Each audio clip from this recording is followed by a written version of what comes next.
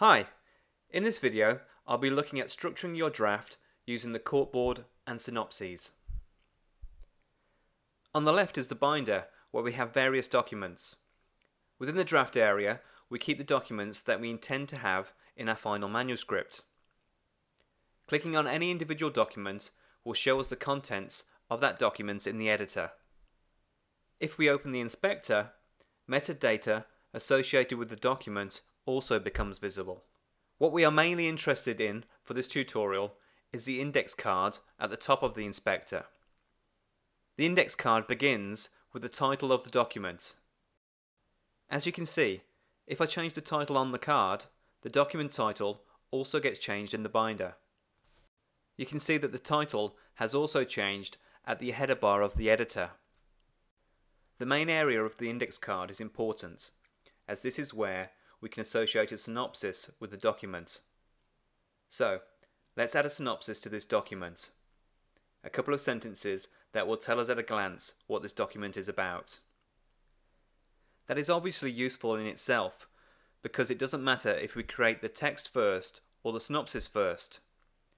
We could add the synopsis only after we've typed the main text, or we could enter it first as a reminder of what we intend to write in the main text.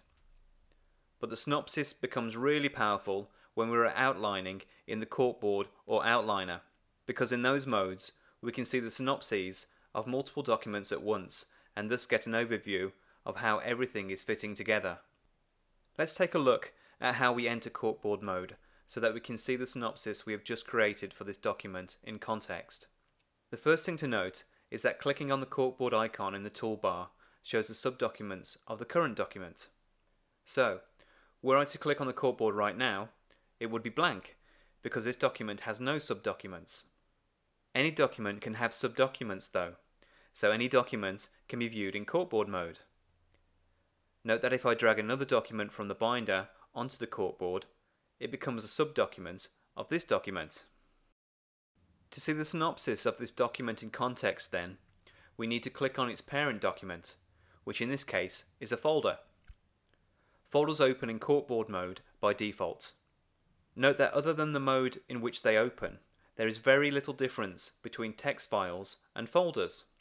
We can deselect the Corkboard, like so, for this folder to see its underlying text. See our related video on the flexibility of folders in Scrivener for more on that though. Also note that the index card in the inspector shows the synopsis for the enclosing folder at the moment. But if I select an index card on the Corkboard, then the inspector is updated to show the information related to the document associated with the selected card. So now we can see the index card for the document and any other documents within the folder. We have a synopsis overview of all documents contained within a binder folder. This means that we don't have to read the text contents of each document to get an overview of our structure. We can just read the index cards. The great thing about this is that we can very easily move the cards around and restructure our draft. You can see that an index card movement is immediately reflected in the binder. We can double click on a card to edit it, and as with any other OS X control, hit enter to end editing. Note that when we do so, the text in the index card in the inspector gets updated. If you want to enter return characters into the text of a synopsis, either use the index card in the inspector or hold the option key while hitting return when editing synopses in the Corkboard. The process of option returning also works in outliner mode. If you want to view the contents of the underlying document for each card while working in the Corkboard view, that's easy too. Just split the editor by clicking on the icon in the header bar. Then click on the button with opposite facing arrows that can be seen in the footer bar. This will turn blue to indicate that it is active. With this turned on, when we select an index card in the Corkboard, its associated document will be opened in the Other editor. Clicking on the button again turns this behaviour off.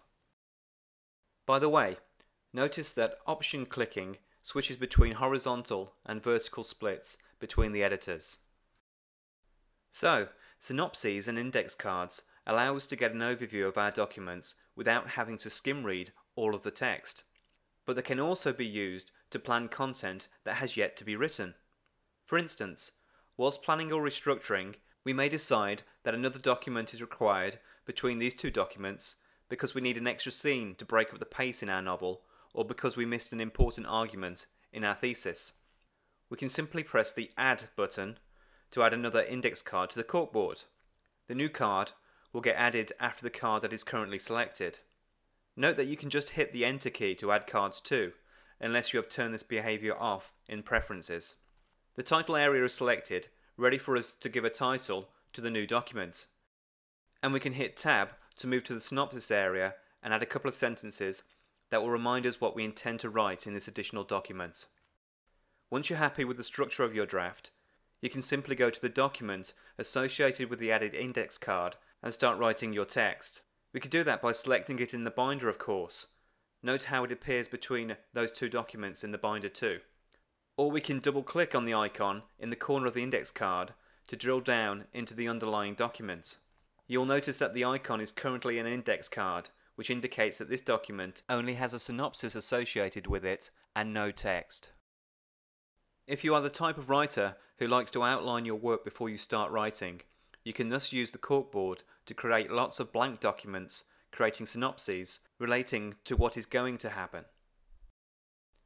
Once you're happy with your structure and ready to start the actual writing, you can then go back to your documents and start filling them in, referring to the synopsis in the index card in the inspector. If you wanted to add more than a synopsis to your document, perhaps to make a few extra notes about ideas that you have for the document, you can do this by going to Document Notes within the inspector. When you then go to the document to start writing, you have got a bit more detail to refer to. If you are the sort of writer who prefers to write first and structure later, you can do this also. Just type away, creating new documents where it feels right. Perhaps a document for each scene, or each chapter, or for each thematic argument, or whatever. Then go to the corkboard to get an overview of what you have achieved so far. You obviously have to associate a synopsis with each document, otherwise the index cards will be blank, but this is easily done. It's best to write a short description of each document in the document synopsis yourself, but you can just press this button in the upper right of the inspector to auto-generate a synopsis based on the first few sentences in the associated document. If you select some text from within the document before pressing the button, it will use the selected text as a synopsis. But to reiterate, it is definitely more useful to write a synopsis based on what the document is about or intended to be about. Of course, many writers are likely to use a combination of these approaches, writing and structuring at the same time. That's fine too. There's no set order or rule about how you have to go about doing anything in Scrivener. You can write, add some synopses, make a note for a document you need to write later, and then move on to a later section. Whatever works best for you and the project on which you are working. You don't even have to use the index cards or synopses at all if you don't want to, but they are a powerful structuring tool and they are there if you need them. That concludes our tutorial video on using the corkboard with synopses. I hope that it has been a good introduction. Goodbye for now.